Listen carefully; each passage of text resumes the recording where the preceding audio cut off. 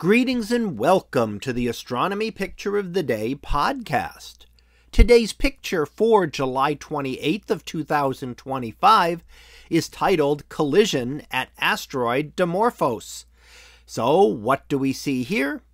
Well, here we're going to see a very short video clip running only a couple of seconds, and we'll take a look at it on repeat coming up. But what we're going to see here is actually two objects, and this is from 2022. Now, there are two objects in the image. We're going to see the larger is the asteroid itself, known as Dimorphos, and that is the asteroid, and it has a moon. The moon is Dimorphos. Dimorphos, the smaller of the two here, is the one that was crashed into by the DART spacecraft back in 2022. Now, why would we want to do that? Well, the whole idea was really to see if we could change the orbit of the moon by a predictable amount. So could we smash this craft into it with a certain velocity, and then find out if we could adjust the orbit correctly the way we wanted to. And the idea was that this is then something that could be used were an asteroid on a collision course with Earth. That would be a way to slightly redirect it. Now, if the asteroid is far enough away, it doesn't take a whole lot to change it from a direct hit on Earth to completely missing Earth altogether.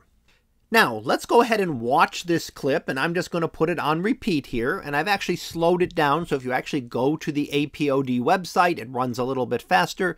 This slows it down a little bit to give you a little bit better image of it. Now, you'll see two objects there in this video clip. The larger of the two is the asteroid itself, and the smaller, with all of the material coming off of it, and you can see all those streams of material, is Dimorphos. That is the moon that was run into by the spacecraft. And the material then was expelled out into space in that impact. Now, that's one thing we're imaging here, but other things that were done was to map the orbit and find out how much the orbit changed.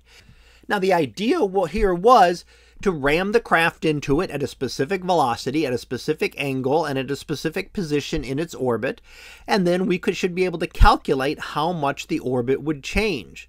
And one of the things we're finding is that we weren't right, is that our analysis says that the effects were a little bit different than what we expected. And that's something that we're going to want to study because we want to be able to know exactly how we're going to be changing the orbit of an object. We don't want to change something that might have been, barely a hazard into a significant hazard by changing it by the wrong amount.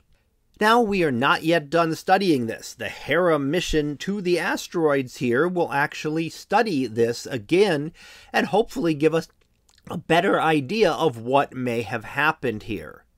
Now, if you're wondering how we got an image of this when the spacecraft crashed into the asteroid, first of all, there's no way we could image it this close from Earth. The asteroid is far too small and far too far away to be able to be seen as anything other than a dot of light. However, a camera was ejected on a separate craft to monitor this so that we could look at it up close and then monitor that and send that back to Earth so we could actually see the results of what happened here. So the future study coming up in 2026 with the Hera mission will possibly confirm either that we didn't quite change this the way we thought we did, or we may find out that the initial measurements were wrong, and that's something we will hopefully be finding out over the next couple of years.